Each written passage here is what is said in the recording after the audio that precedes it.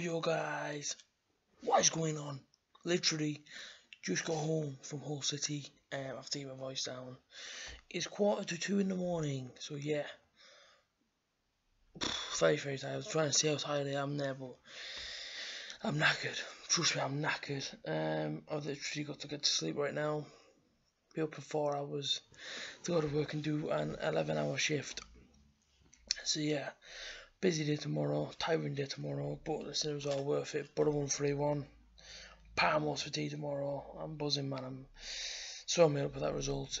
My brother Fan TV interview after the game will tell you everything you need to know about how happy I was. If you're not subscribed to Brother Fan TV, go subscribe to Brother Fan TV and like the Facebook page. But yeah, incredible to meet the players.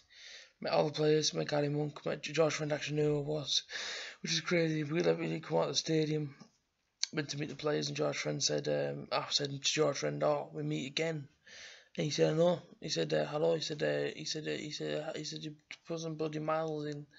So I said, "Telling me." So it was great to meet George Friend and met Leadbitter for Housen, should I say? Met David Myler from Hull. Met Sebastian Larson.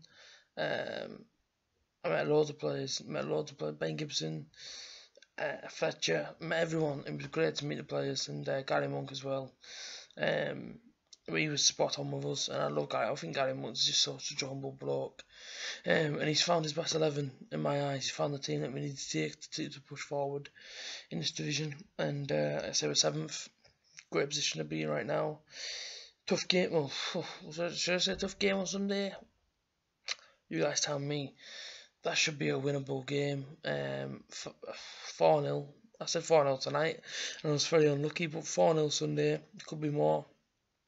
I'm very confident going to that one. The way we played tonight was the players were playing for each other, and we looked mint. We actually looked class, and there wasn't a bad performance on the pitch. Man of the match again goes to Johnny Housen. I thought he was absolutely fantastic. He had a great game. Tavernier was close to being man of the match, but taking nothing away from Johnny Housen's performance tonight, he was second tonight. He was absolutely fantastic. He's throwing himself into challenges.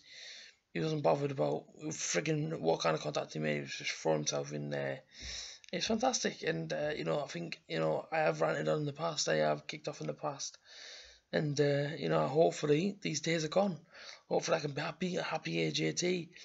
eating parmesans, Weight Watchers on a Monday, and like I said, just overall being happy with the team, because at the end of the day, we're putting the miles in. We want to see decent performances, especially if we go working 4 hours, and it's exactly what the players gave us tonight. Brilliant result, brilliant team effort, and like I said, we go home happy. And that's exactly what it is. I mean, we go again Sunday, live stream on Saturday with you guys. But yeah, very happy, and we got the job done, and that was the main thing. So, like I say, we go again Sunday, and yeah, it goes like that, and yeah, I have to be happy. Simple as that. But I'm gonna get some sleep because I'm absolutely knackered. The goals are fantastic. But Braithwaite took his first goal very well. Took it on his right foot, put it in the bottom left-hand corner. Christie, early ball in. Someone got put it away. The goal one back, fantastic strike, take it off away from their goals, fantastic goal. And then they smashed the penalty in top corner and come right up to us and start celebrating. So overall, great night of football and fantastic result for us. But like I say, we go again Sunday. You guys take care. I'm gonna go to sleep because I'm absolutely knackered. I'll see you guys again for a preview of Sunderland versus Borough.